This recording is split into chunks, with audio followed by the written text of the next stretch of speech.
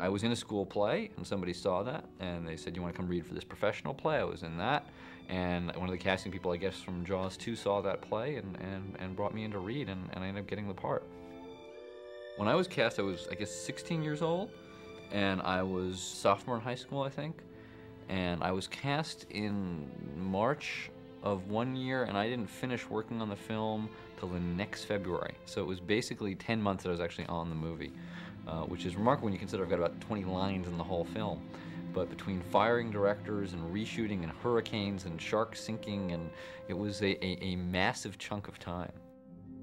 We first went through 4 weeks of sailing training, and at that point the script was very, very different. I had like one line in that script. I didn't really have a character. I was just one of the kids on the raft.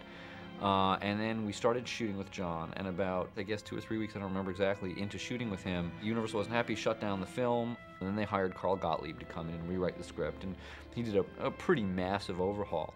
And they brought in Jeannot Szwarc and fired a lot of the cast.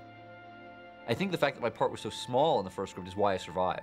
You know, I was sort of so under the radar that nobody thought to fire me. The other thing that was cool was with Jeannot, they let us improvise a certain amount, me and Tom Dunlop. We kind of wrote a couple of our little scenes together. Nah, she wasn't looking at me. What are you saying? She was staring at you and drooling. There was a lot more chance to kind of add stuff in, too, which was really kind of fun for me because I was interested in filmmaking. So it was a very slow process getting the film made.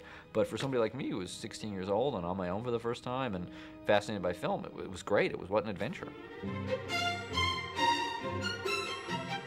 There was a whole squad of sailing teachers, including, you know, I guess Olympic sailors, and you know, most of us were a bunch of New York and LA kids. We didn't know sailing. And there was about 4 weeks where we just basically worked on sailing every day, which was great at times, painfully boring at others, because they would tell us to go out and sail, and again, Navarro Beach, there's nothing there. So we basically go out and just go back and forth. And then they made us do that too during shooting. Whenever there'd be times when the shark would be broken down and they couldn't shoot, they'd say, well, everybody go out and practice sailing. No. The other thing they had is they had this crazy military guy, Frank Sparks, I think is his name, who'd worked on the first Jaws, who was an ex-Navy SEAL, and they hired him to get us all into good shape. Because we were all, again, you know, a bunch of kids, none of us were in good shape, and it was like something like being in the Navy. Although I will say we all got in pretty good shape, it was remarkable that nobody died in the process. Hi. I'd like to go to the lighthouse with you. Anytime you get a bunch of teenagers and kids in their early 20s, what happened was cliques formed. There were always groups, 2, 3, 4 people who all got along. I mean, there were no real enemies. I don't remember any terrible fights, although I think over the course of shooting, there were romances that went awry, and this girl was just with this guy, and then she broke up and went over here, and then these two guys were pissed at each other because of that. But it never devolved to the point of, like, fighting or, you know. Again, whenever you get a bunch of teenagers in one place together, you're going to get sex and cliques. Mr. Quiston! Mr. Quiston! How about this belt? Shave off that dreadful moustache. England expects every man to do his duty. That was just something that Carl wrote for me because of this whole idea of Doug being kind of this weird class clown guy. This will be our finest hour. I'd never worked with squibs before, and so I was completely terrified when this thing blew up that made the hole in the boat, because I didn't realize how loud. I mean, it was like this gunshot going off, and no one warned me, so I had this big jump reaction, which you can kind of see in the movie. Oh, shit. Hey, Bly, someone pop your balloon? No problem. No problem. Do you feel your boat now, are you okay? It wasn't scary because it was like, oh, it felt like a real shark. It was scary because it was a huge piece of mechanical equipment that could control only so well. That was the sled shark, which is the one they pulled behind a boat, coming at high speed, and it just worked out perfect. When they hit my boat with that thing, I got knocked, you know, into the water and got a little bit tangled up in it, got dragged along for a little ways. So there was a certain feeling of danger that went along with that. You know, they tried to be very safe and they had divers and all that stuff, but it was this however many 1,000-pound piece of equipment being dragged through the water at high speed, aimed at you, and they're kind of going, okay, we hope this will look right when it hits you. So there was definitely some scary moments with that.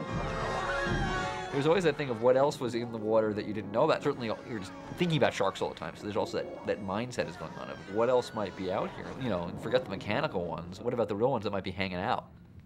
We're almost there! think it's gonna work. Come on, Patrick, port to port! Keep it going, keep it going. We're gonna make it. Just keep it turning. That was not a real island. I think they took a barge, and then they built plastic rocks basically all over the outside. It's a very impressive piece of production design. And I think it cost a ton of money too. And it was weird because they could tow it around, and you'd look out, and there'd be this island being towed different places. And in fact, some of the stuff was shot very close to shore. And there'd just be this island kind of surreally sitting out there, just 100 feet.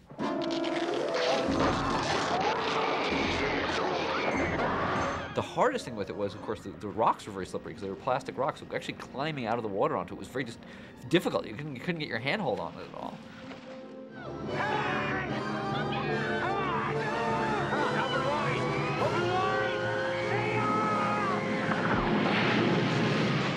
I remember one of the camera operators actually got like singed by because the problem with pyrotechnics is you never know exactly how big it was going to be. Again, this was not the time when people were doing digital effects to create that stuff. It was pretty impressive. It was pretty exciting, and I remember that was the first time I'd ever been on a shoot where they had like 5 different cameras going, and it took a lot of hours before they finally shot it because they knew they only had one shot at it. Once that thing was charred, it was charred, and they didn't have extra sharks to go around, burning more of them. He did it! It's dead! It's dead! As sequels go, I think it's certainly more successful than a good deal of them. I think it captures a lot of what was good about the first film. One of the things that's interesting when I look back at Jaws 2 is how many of the people moved on in different ways. Jeffrey Kramer, who played Hendrix, who's now a huge TV producer, to Billy Van Zandt, who's gone on to be one of the most successful television writers. I went on to a lot of other work as an actor, both in film and in theater. I was in Christine, and I was in Dressed to Kill, and I was in Back to School. But I've been a director for about 12 years and making sort of independent films. And a lot of what I learned, I learned on that on Jaws 2. Being on that set for months and months and hanging out in that editing room, watching all the dailies, watching what we did that worked and didn't work. It was a great education, and what a great way to start into a professional career.